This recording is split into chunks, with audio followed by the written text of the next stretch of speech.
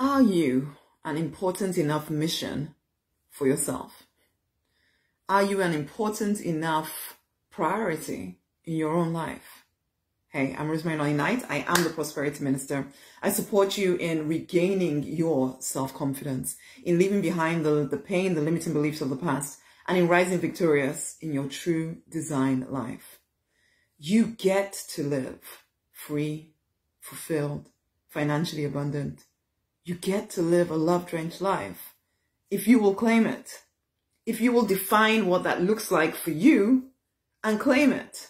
But this is the thing, for the most part, a lot of people in this community are spending a heck of a lot of time making a difference to other people in their world, whereas they're ignoring their own dreams, their own visions, their own whatever. And you might even be telling yourself that this is part of my vision. But when did you actually take the time to really uncover what you wanted?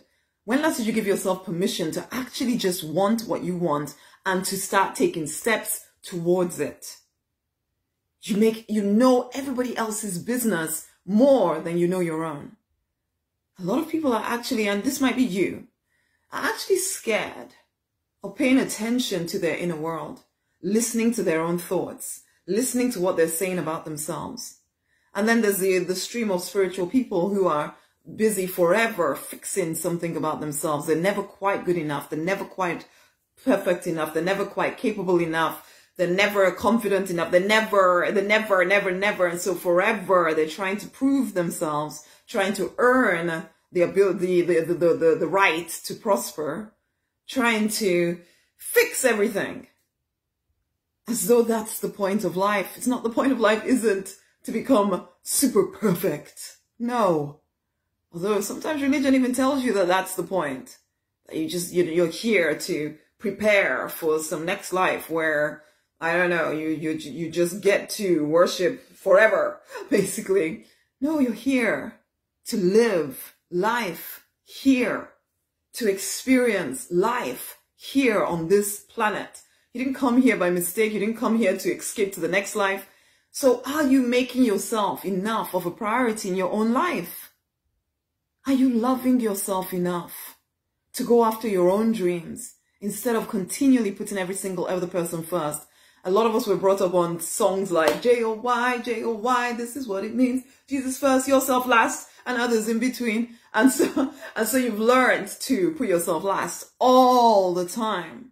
All the time. And in fact, any thought that you should make yourself a priority in your own life is taken with, oh, that's greedy and selfish. Only selfish people think that way. I have to put myself down. And you continually put yourself down.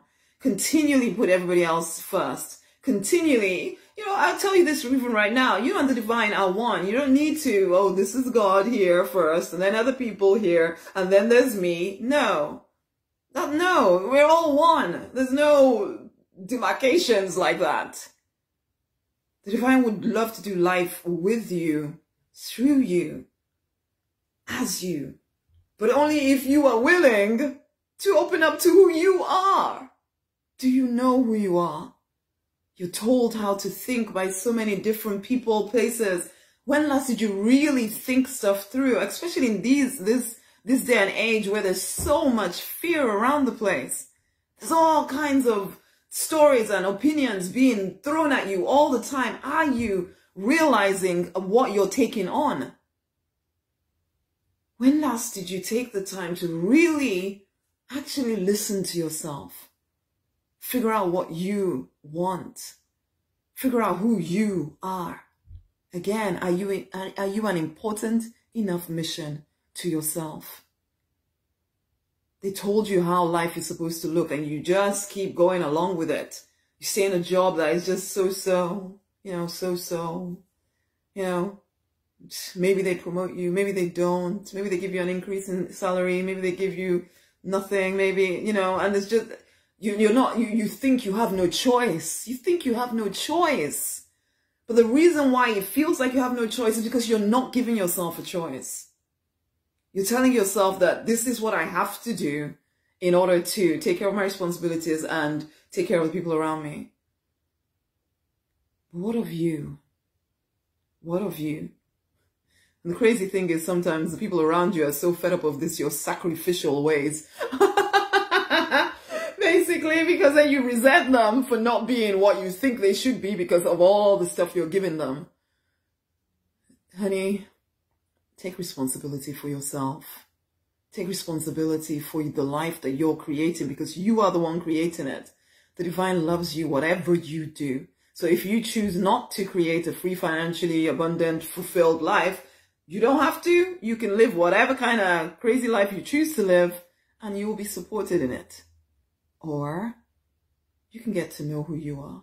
You can make yourself a priority in your own life. You deserve your own, attention and affection. Awaken. The thing about doing all of this stuff where you put yourself last all the time is that generally your confidence takes a hit. When you're allowing people outside of you to define who you are, your confidence takes a hit. Are you ready to regain that inner knowing, that self-assurance that you are worthy of every good thing in life? Get the book, The Deliberate Millionaire's Confidence Book. Get on the path to peace and plenty. For reals. For reals, man. Get on the path to peace and plenty. Start remembering who you are. Rediscovering who you are. Use the simple exercises in the book to start growing, start expanding, to start going deeper within yourself. And in doing that, you open up to so much more prosperity in all areas of your life. What you're doing is limiting you. So try a different way. Okay? There'll be a link around this video for where you can get the book. Go and get the book. Okay. Until the next time, share this video with somebody else. And have a great, amazing day, whatever you're doing. Much amazing love. Bye.